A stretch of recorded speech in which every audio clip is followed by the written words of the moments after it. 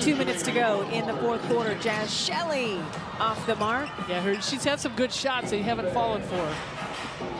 Zaya Cook all alone for three. Yeah, she's got 19. Who's ever defending her, no matter what, you've got to get back. And I think it was Jazz Shelley, but somebody's got to rotate back while she's taking the shots. Amy Atwell buries the triple. Amy Atwell trying to make this team the product out of Hawaii, originally from Perth, Australia. Buck and a half to go. Cook directing traffic. Burrell goes crashing into the front row. She's okay. Atwell with the no fear on that shot.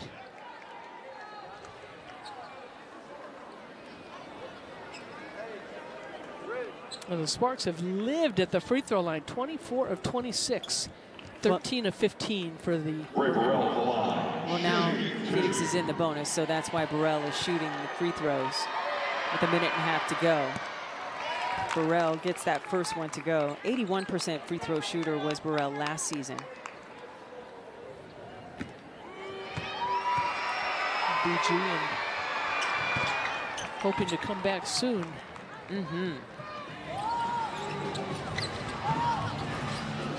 And I'm sure Asia Wilson is at home going, no, rest, BG, take your time. Don't hurry back. Well, I think what was wonderful last year is how the WNBA and all the teams and players embraced BG coming back from Russia. Amy Atwell, a three-point play opportunity the old-fashioned way. Phoenix got to within 2 at 78-80, and from there, Los Angeles went on a 10-2 run. Yeah, nice little drive by Atwell. Pull-up jumper, gets fouled from behind.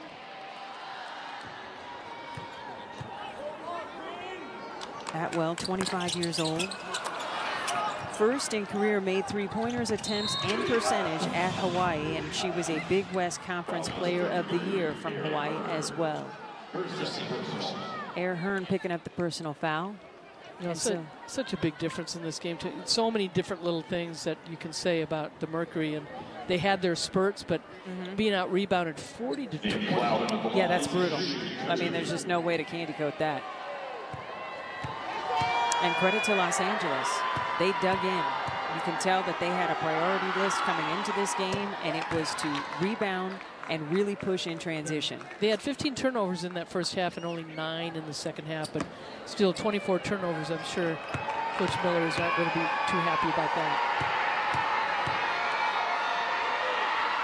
Miller, a two-time Coach of the Year in the WNBA in his second season with the Sparks. Looking to finish this preseason 2-0 with both games on the road. They were up in Edmonton and then now here in Phoenix. So they didn't even get to have a home game. No, and it was tough flying too because they flew up their commercial, but they did fly back charter because they had to get back. Atwell in and out on the three. And just being in Toronto itself, you know, you go through the passports and got to go through customs. Sparks maintain possession of the basketball with under a minute to go. Well, you love the fight that this second, third unit for the Mercury had coming into this game, and as you said, had cut it to 2. Zaya Cook is a problem. She's got 21 to match Dearica Hamby for the lead in the game. And Air played good defense on her. She was there. Zaya Cook is just a special player when she came in last year, and an aggressive player. But, you know, the fact that what she did in Phoenix last year, and she's doing it again, year 2. So 15 foul whistled against Los Angeles as that one is ticketed against Zaya Cook. So it will be Air Hearn back to the free throw line.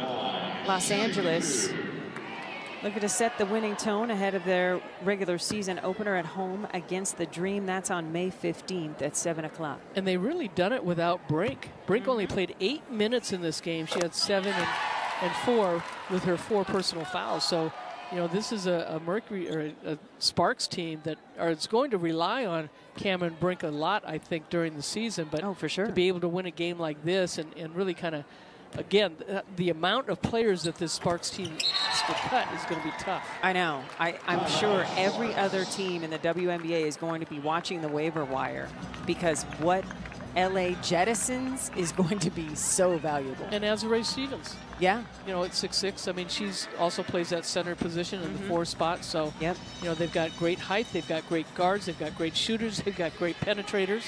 And the rebounding has been stellar, especially against this Phoenix team.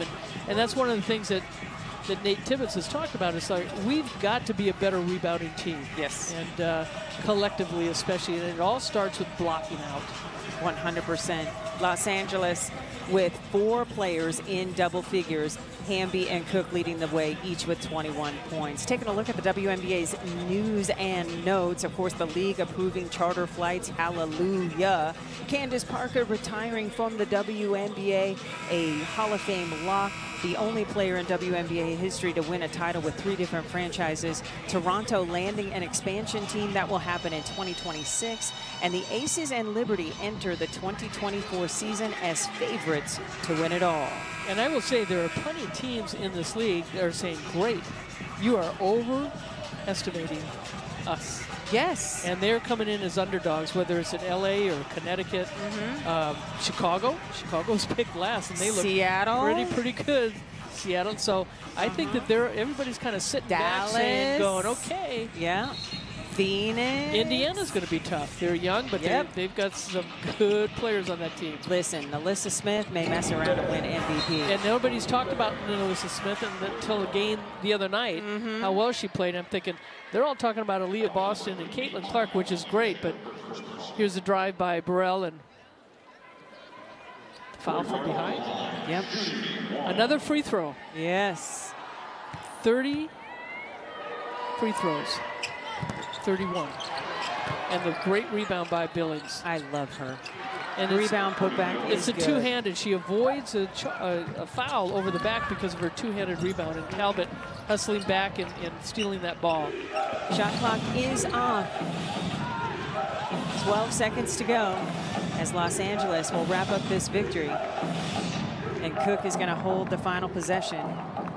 So 98-85 as LA flirts with a century mark, improving to 2-0 on the preseason as they get set to open the regular season on May 15th against the Dream at 7 o'clock.